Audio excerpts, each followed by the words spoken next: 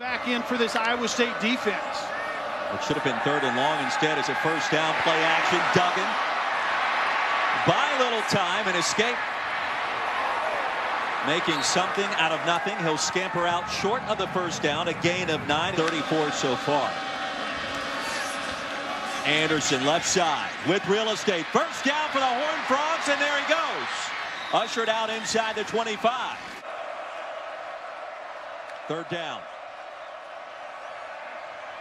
Duggan wants it all. Has Rager wide open.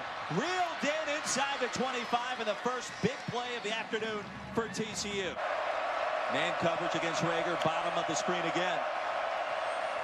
And they'll throw it his direction on the way. Reeled in for the touchdown. TCU. A big-time drive and a big-time play by Jalen Rager. Number 19 now, the thumbs up to tell his freshman quarterback, I'm ready. No doubt about it. If you have your alpha receiver matched up, thumbs up and go up and get it. I'll give you a ball where you can. Shea Lonalua, the running back, on 3rd and 6. Duggan claps for it. Across the middle, pass is caught by the tight end, Artavius Lynn. And on 3rd down and long, Lynn will move the sticks. The end of the 3rd quarter. What turns out to be the final play of our 3rd quarter. For those wondering, from plus territory, here's Duggan. Off the back foot, a laser down the middle of the field. Reeled in by Hunt. It'll be 1st and 10 from the 15 as Hunt toasted Lawrence White that time. Hunt is going to go down the middle of the field. It's really the soft underbelly of 2 high safeties, but you have to go over top. 8-man box for Iowa State.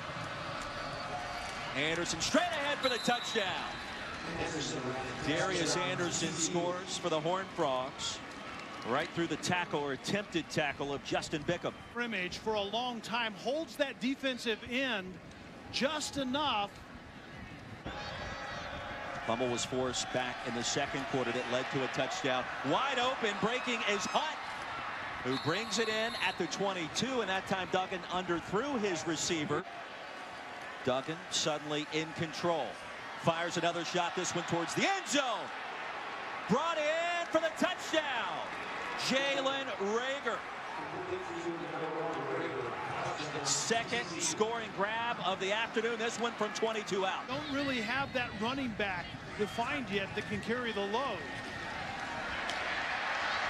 Jirel Brock straight ahead, punishing hit. Ball may have popped out late as well. And this game starting to become unglued. Multiple flags in the end zone.